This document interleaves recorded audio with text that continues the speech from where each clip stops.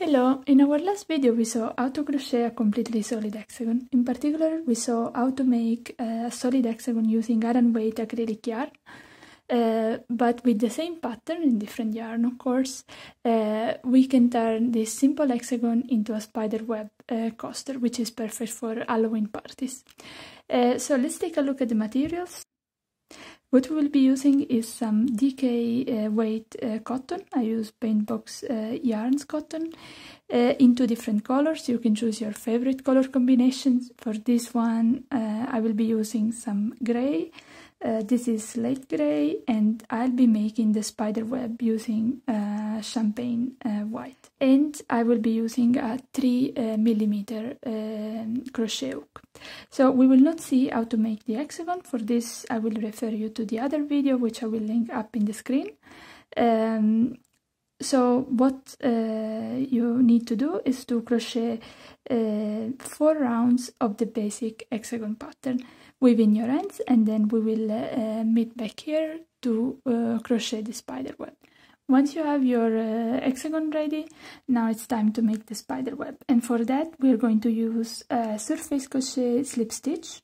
It's also called surface crochet embroidery, slip stitch embroidery, but well, many names, so let's see how it works. So for that I'm going to take my white yarn.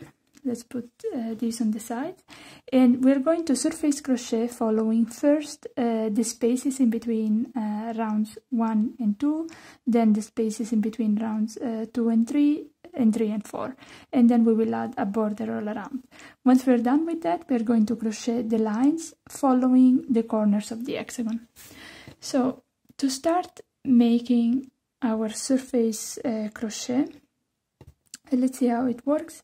So we always place the yarn to the back of our work, so I'm just gonna place the yarn there, more or less in the center, because I will start here from the first round, and I'll just insert my hook in any stitch here in this space between the 2 rounds. So this is basically the top of the stitches of the first round, and then on the back of my work I'm going to grab, so just look back, I'm going to yarn over, grab the yarn and bring it to the right side. So you see the yarn is on the is at the back. Here leave a little bit of tail to weave in the ends, but basically you are working on the right side of your work. Then what you do is to insert the hook into the next stitch on round 1, go to the back, yarn over, so with the working yarn, not the tail, be careful, yarn over and pull up a loop. Oops. Once you have your loop up, slide it as for a slip stitch, and you're done with the first stitch. And now repeat for the next. So insert your hook into the next stitch, yarn over at the back of the work, pull up a loop and slide it for a slip stitch, and you continue like this all around. So be careful to work a bit loosely, because slip stitches can be a bit tighter than regular stitches, so you don't want your slip stitches to be super tight, otherwise your work will not lay flat. And keep going like this. Maybe it's going to take a little bit of time to get used to grabbing yarn to the back without looking.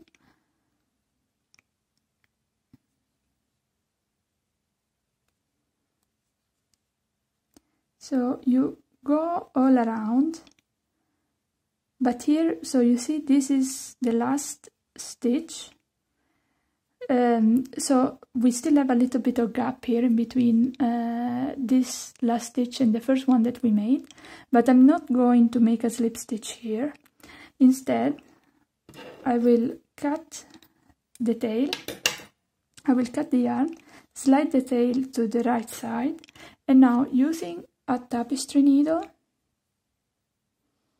so thread your yarn, and now we're gonna close that gap by going through the under both loops of the first stitch that we made. Okay, and then insert your yarn in the center of this last stitch.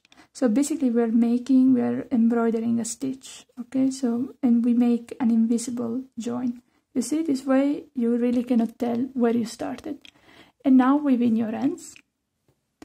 Now repeat the same, following the lines in between rounds 2 and 3 and between rounds 3 and 4. When you're done with the first 3 rounds of surface crochet slip stitch, we can start making the border.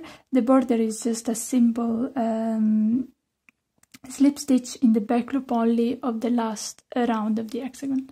So you just grab the back loop of any stitch on the last round, take your yarn and join it, make a chain, and then simply slip stitch all around, working in the back loop only.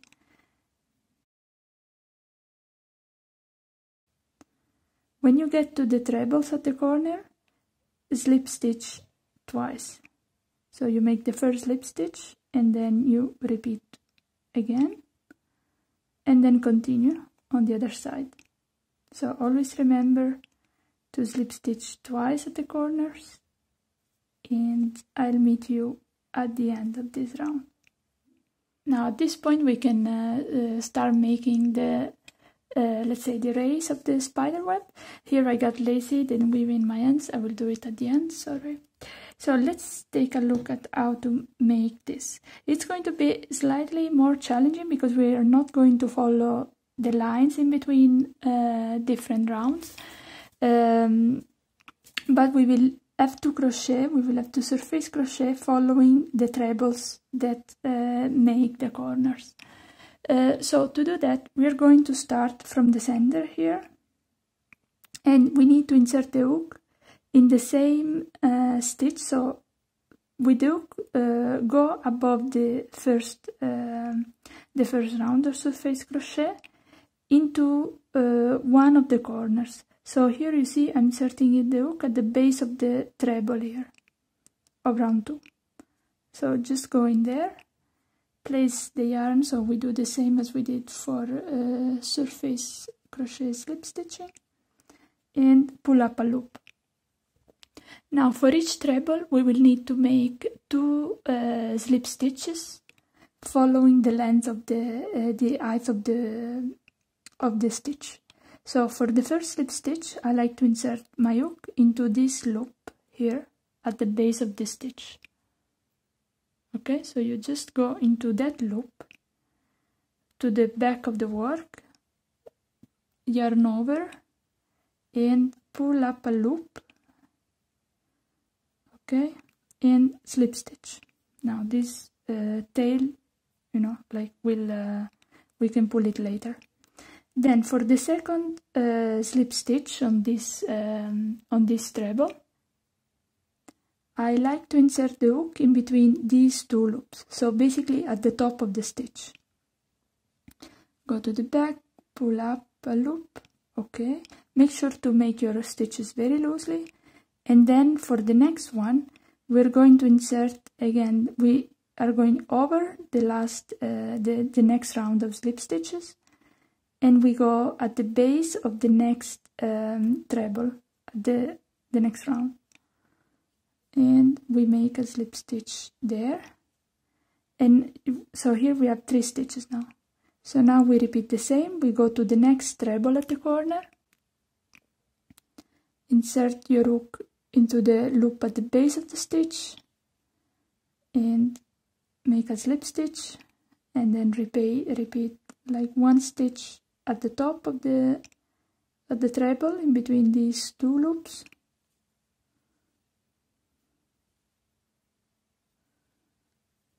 Again, pull up a loop, skip these slip stitches, go over them, and insert your hook into the base of the next treble.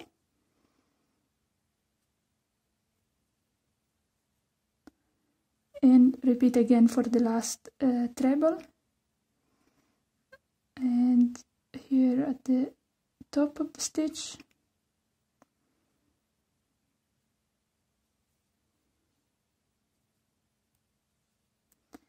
and then insert your hook under these 2 slip stitches that we made at the top of the treble for the last round. And now cut the tail, slide it through, and then bring it to the wrong side using your tapestry needle and weave in your ends. And repeat this for all the 6 corners. So this was the first, then we have these trebles at this other corner, these ones, this one, and all around.